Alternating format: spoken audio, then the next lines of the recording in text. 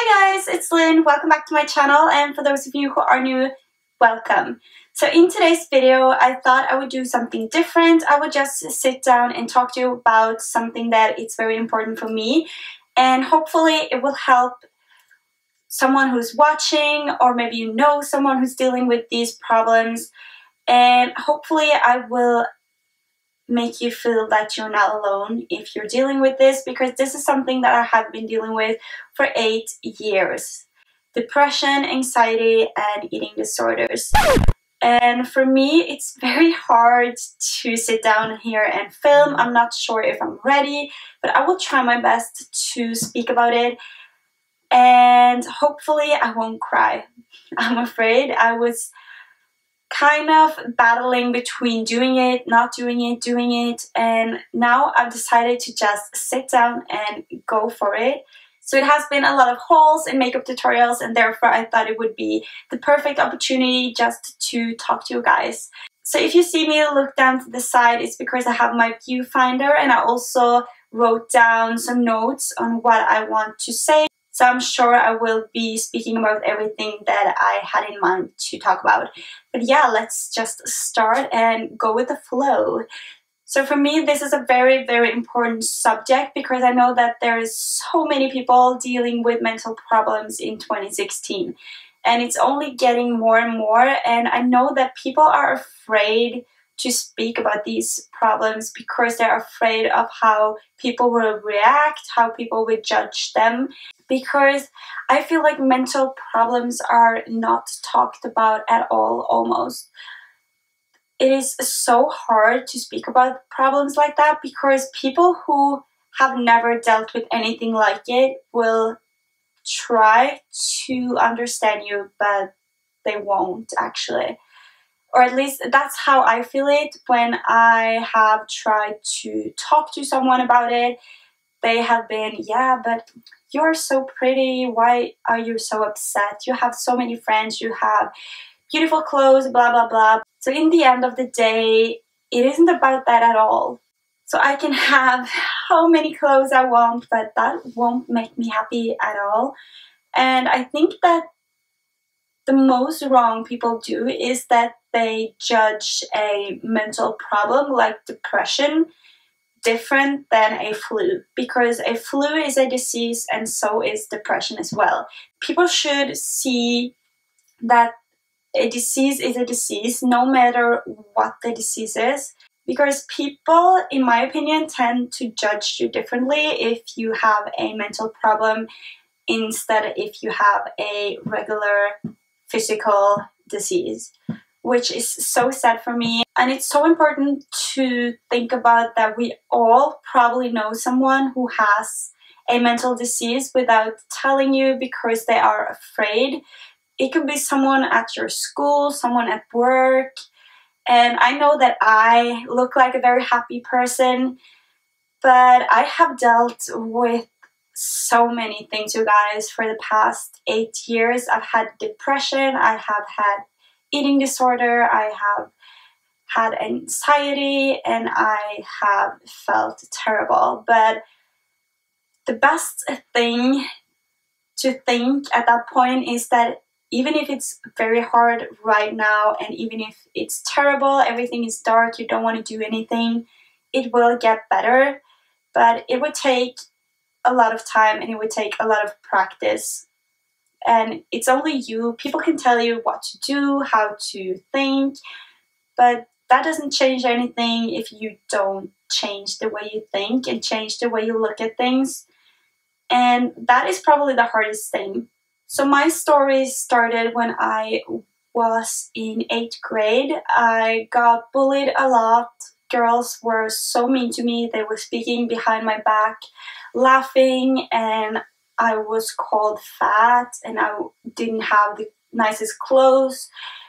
And all the things that girls tend to do to each other happened to me. So I changed school 3 times before I was 16 because of the bullying, and girls were so mean to me. I barely had any friends at school, and I felt so alone, but I was afraid to tell anyone about it because I was afraid of how people would react. So I held everything inside for probably 4 years before I told my family that I've reached rock bottom. I can't do this anymore. I'm not happy. I don't want to live. I was even that depressed that I thought about ending my life. And it's so hard to speak about this. But yeah, so I decided one day that it's enough.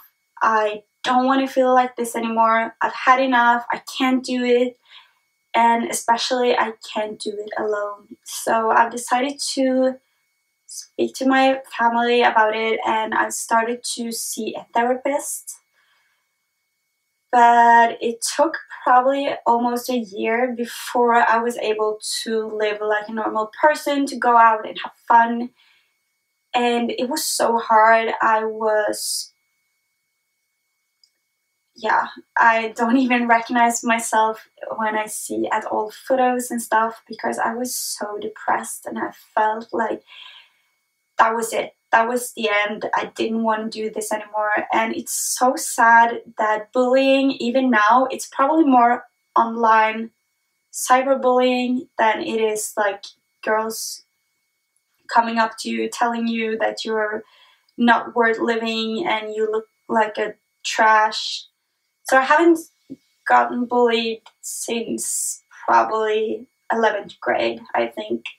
That was the end, because I moved away. I moved to New York and I started to study fashion and design, and I had a blast over there. Everything was great. And then I came back home and my life suddenly fell apart again. I think it's all the memories you have when you walk around, and I started to see another therapist at that point, and I didn't like her. We didn't have any chemistry, so things actually got worse at that point. So I was depressed again, and I started to have social anxiety. So I didn't want to speak to anyone, and I'm still that person at school. I sit at the front row, I take notes, I listen to the teacher, I'm the nicest person, I don't say anything, and I walk away. And that started when I came back from New York. My social anxiety got very, very, very high. I was sad, I was lonely, and I felt like nobody understood me and nobody wanted to talk to me, nobody wanted to be my friends, because that is how it feels. And if you are not familiar with depression or anxiety, you would probably not understand. You can try to understand, of course, but the best thing to do is to speak with someone who has experienced the same things, because they will understand in a different level.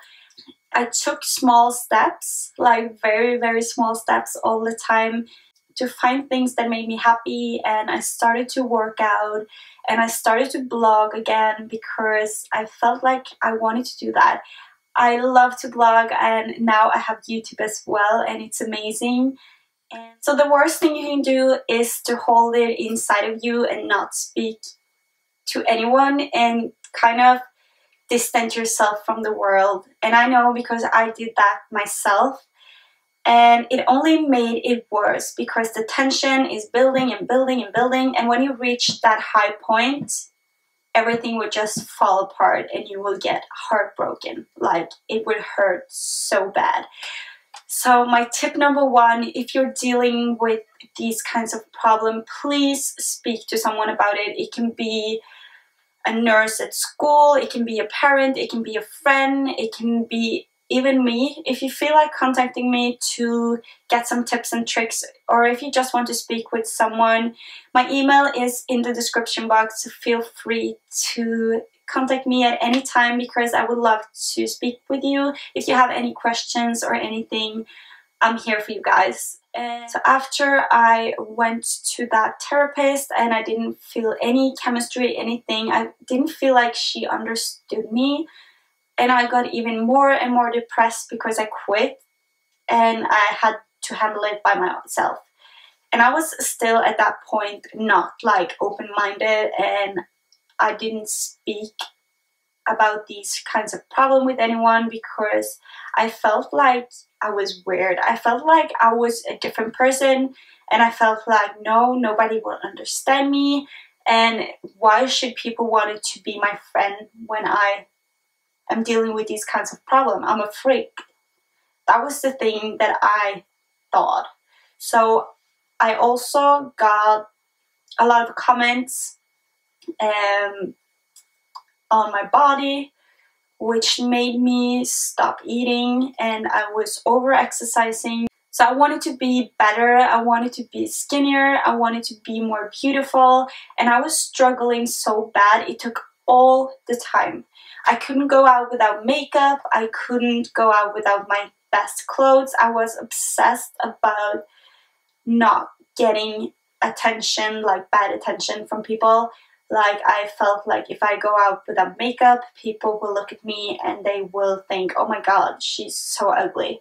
So I started to always wear the best clothes and always have makeup on, so people wouldn't like look at me and think that I was ugly. So it is very hard, and I know that it's only getting harder for those out there, especially the bullying, cyberbullying and everything like that. It's hard, and I know it because I've been there, and it is not something I wish upon anyone. I don't even wish my worst enemy to feel the way that I've felt. Yeah, at that point I started to compare myself with others. I was always like, oh, she's so happy, she has the best life, and why do I have so much negative stuff in my life?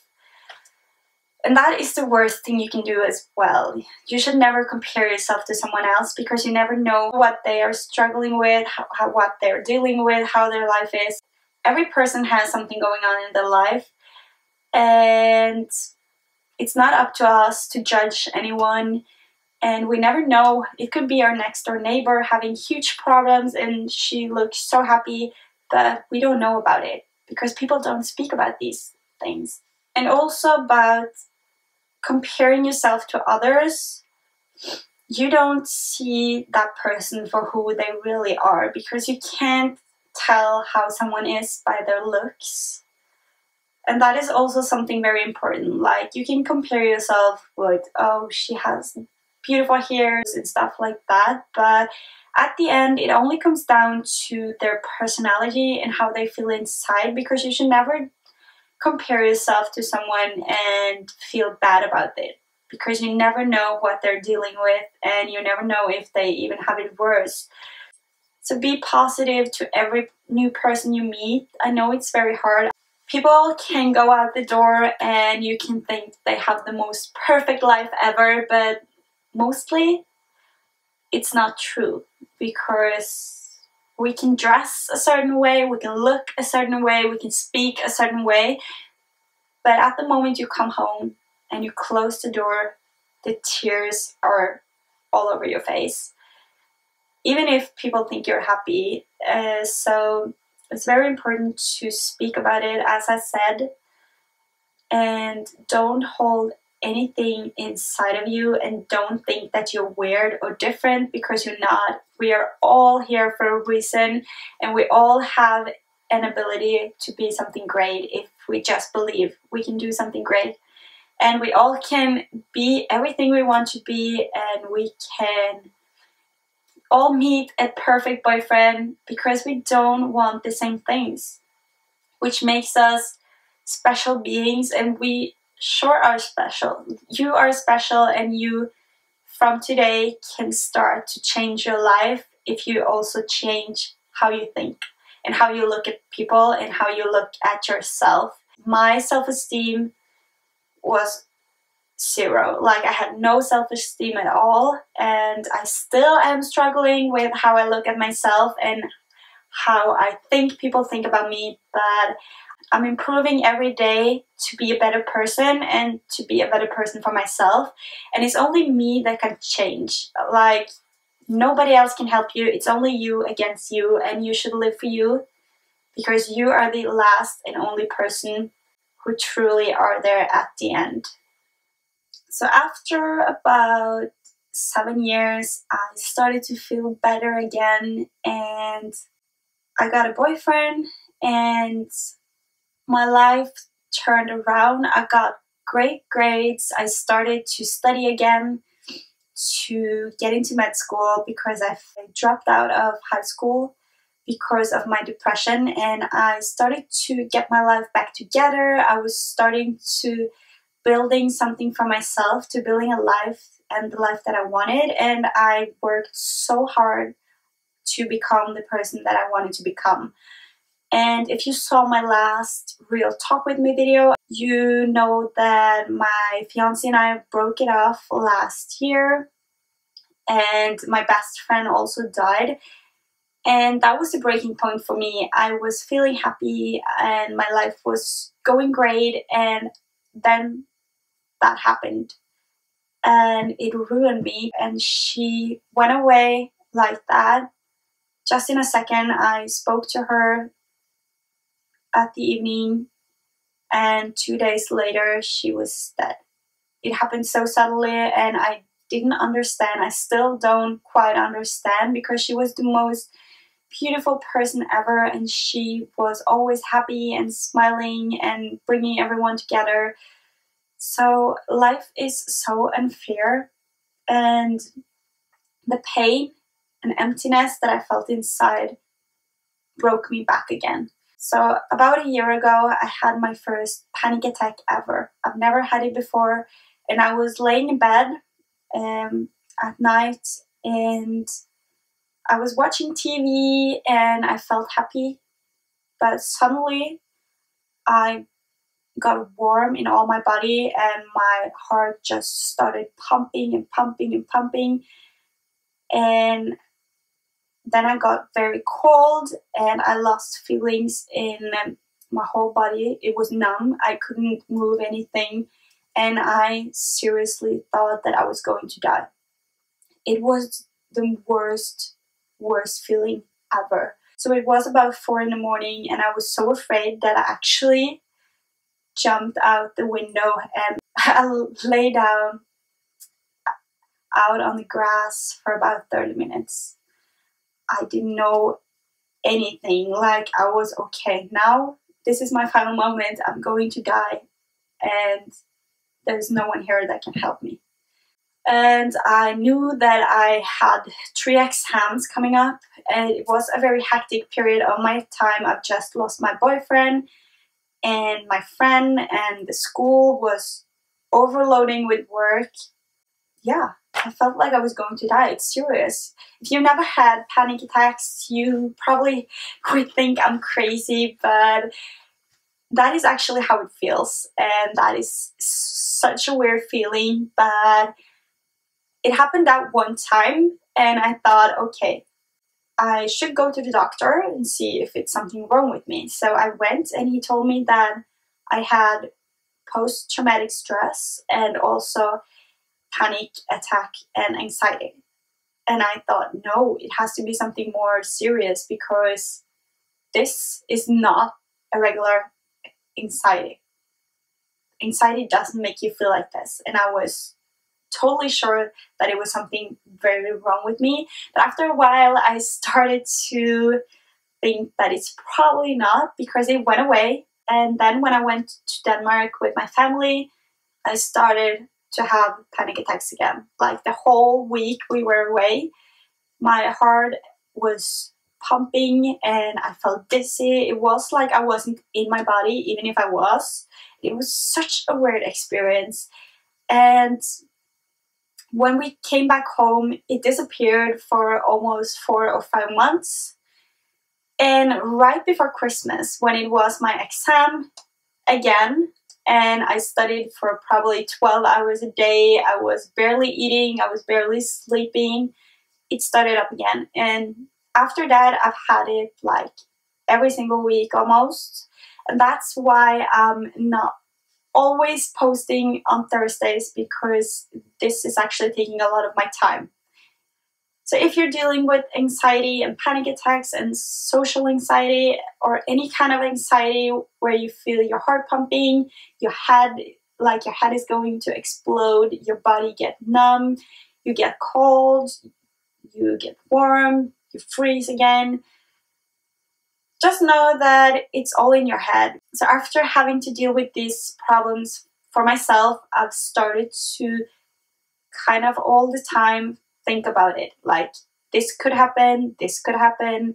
What if I do that? Then that could happen. Oh my God, my heart is starting to acting up. And I'm only focusing on that instead of just trying to change the outlook. The past months, I have now figured out that I need to change how I think and change how I act, and also change my reaction on my thoughts. As a person, we have many thousand thoughts a day, and it's only the negative thoughts that we like, oh, there's a negative thought, let's put it in my collection. And you put all these thoughts and you focus everything on those thoughts instead of focusing on the happy thoughts and the positive things in life. And it could be so hard to change that if you have experienced something in the past, and if you have dealt with depression, anxiety, or eating disorders and all that stuff. It really changes who you are, and it actually makes you a lot stronger person. Even if you don't think you are a strong person, the things that happens in the past make us the persons we are today.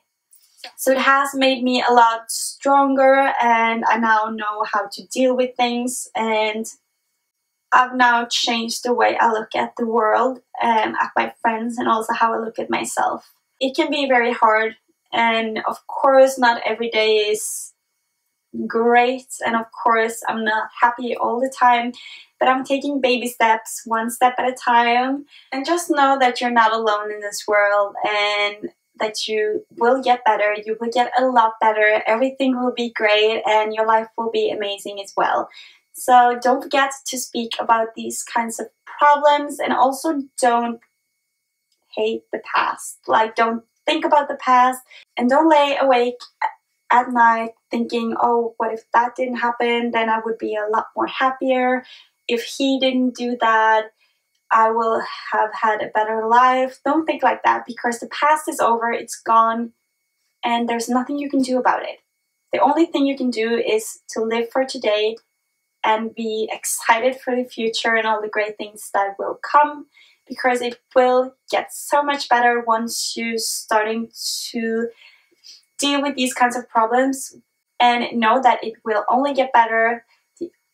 Always after a uphill, there will be a downhill, and everything will be easier. So you just have to work yourself on up to the top, and everything will kind of figure it out itself. And there's so many great things you can do. You can start to work out, you can speak to your friends. I don't say that you need to go to a therapist, because it's not for everyone, you guys, and you don't actually need it if you figure out a way that will help you, like start to work out, start to eat healthy, do what you love. And if you're experiencing something that you don't like and you feel terrible, then just leave it, quit, or whatever, and start to do something that you love. So that will change how your life is, and it will change how you look at yourself, because self-esteem and self-worth is one of the most important things. If you don't love yourself, nobody else could really love you. And if you don't feel great about things you do, then people would not think that the things you do are so great as well. It all comes down to you in the end, and it's only you that can change how you think. It's only you that can change your life if you don't like your life how it is now. Of course, you can have friends, close friends, to help you out and figure a way, but it's you that have to take the step and decide, today is the day I'm gonna change. Because nothing would change if you adjust, yeah, let's do it tomorrow or the day after. You have to start today, period. Just start, do what you love, and life will get a lot better. And also, if you're dealing with any kind of mental problem, just know that there's so many great ways out there. There's so many great books you can read that will actually help you on the way to take those small steps on turning your life around. So remember, don't cry about the past, because the past is gone. There's nothing that can change what happened. You just have to deal with it, accept it, and move on. Because once you accept it, the problem will get little and little less big for each day. Like when I got my first panic attack, I was sure that I was going to die. But now that I have accepted that I have the problems, it kind of trying to get to me, but I'm thinking, no, you're not going to get to me. This is okay. I'm just gonna let my heart do its own thing. I'm just gonna let my body do its own thing, because I will not let it break me. That is one great thing to feel a little bit better, to decide that this will not break me. I'm so much stronger. I will get through it, and nothing can stop me. Nothing can stop me from being happy. And also, don't stress about the future. I have done that a lot. I've been like, oh my god, what am I supposed to do now? It has made me quit school. I don't know what to do. I will not get a job because I can't, because of my anxiety and all of that stuff. But don't stress about your future. The future will come. Just take one step at a time and live day by day and do the best out of the day as you possibly can. It will get better each day, day by day, if you do the right things and you focus on the positive things in your life and not trying to stress over the negative stuff. So live in the present and make it beautiful, and do your thing and be happy and enjoy the small things in life, and don't try to focus too much on the negative stuff or on the big stuff. Just if someone invites you to coffee, be happy and appreciate that they asked you to come out for coffee, and try to do your best. Like, don't lay down in your bed and feel sorry for yourself, because that would not work. You will only bury yourself more down. And so the best tip is to get up, get dressed, and maybe put on some makeup, your favorite pair of shoes, or anything that makes you feel great, and just try to get through the day. And I will also leave some links to some great books down below that you can read, which focus on how to think and on how to deal with these kinds of things and how to change your state of mind. So if you're interested, then be sure to check out the down bar. So don't forget to check out my social medias. You can contact me wherever you want. I'm always here for you guys. So if you feel sad, or if you feel like there's something you want to talk about, or there's something you want to ask me and you don't want to ask in the comments down below, then feel free to send me an email or send me a snap or whatever. I'm always here to talk with you, and I'm so happy that I have this chance to be on YouTube and do these things that I love, because it keeps me going, it keeps me motivated, and it keeps me happy. So thank you so much to all my subscribers. And if you haven't subscribed yet, then be sure to hit that subscribe button, and also be sure to check out my other videos and social medias. And with that being said, I love you, and I'll see you in my next video. Bye.